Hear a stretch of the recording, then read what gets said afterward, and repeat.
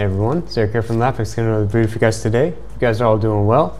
We got in this MacBook, and it's a nice rose gold MacBook, and it's in here for repair. If you guys didn't already know, we're located right outside of Washington, D.C., Northern Virginia. We take lots of mail-ins from you guys, especially like this one here. If you guys are interested in doing a mail-in for any type of MacBook repair, MacBook not charging, MacBook not powering on, we have MacBooks for data recovery.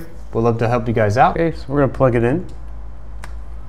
And we plug in the top. And oh, look at that. So the plug-in at the top does absolutely nothing. So there is something going on, right? Because it's not registering. That does indicate a problem. And let's plug in the bottom. We see the bottom, we are getting what's called a voltage there, which is your 5 volts. We're not getting what we're supposed to be getting, which is 20 volts, because this converts over. So let's see how the board is reacting with thermal imaging. So I'm going to plug in the top port to the top. And let's see, well, I might need to hold it from the bottom there just so it doesn't disconnect. Let's see what happens. So if I plug in the top port there, no voltage, it looks completely dead, right? And it's plugged in, you don't see any light. Well, we might not see any light there. So, but let's switch it up. So we know the voltage is coming from the bottom one. So we plug in the bottom one, wait a minute, that doesn't seem right. Why does the bottom one make the top connection go a little bit warm? That's very strange. So what this means is for every port that you have here, you have what's called your USB-C circuit or your CD32 chip. And those are your Texas Instrument chips that you can see when we go into the microscope. You'll see a little bit better, a little bit closer, and you have to have one for each port.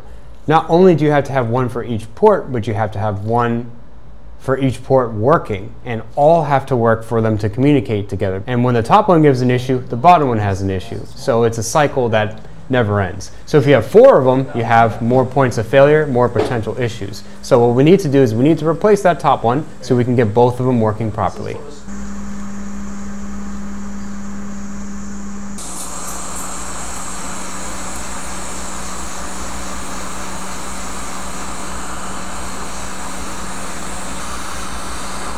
Okay. So I noticed when I was cleaning this that there is an area over here that looks to be missing. There's a C3214, and it looks like it is part of the USB-C area. It might have been knocked or something. It's very strange how that is just totally missing. So we're going to also replace that as well as do a replacement for the C32.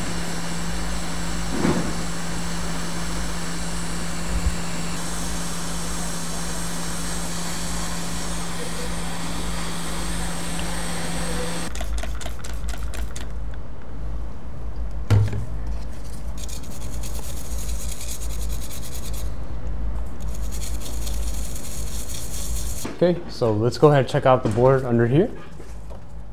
Let's see. Let's go back to our thermal cam. You can see in the corner, looks good. I can see in the voltage, we're getting 20 volts, but we'll show that just a little bit. But if I plug in the bottom, you can see the bottom one gets a little bit warm too. It's very, very normal compared to what it was from before. So let's plug it in. Let's test it out.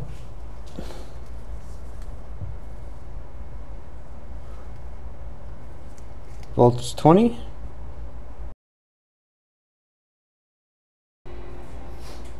And it powers on. So I hope you guys enjoy watching this video on learning more about the CD32 and how it packs a lot of MacBooks. There's one really good example of the circuit failing, and we're fixing it. So if you guys enjoyed this video, please leave a like. It really does help us a lot. Subscribe for more content. We'll see you guys next video. Thanks a lot for watching, guys. Take care. Bye.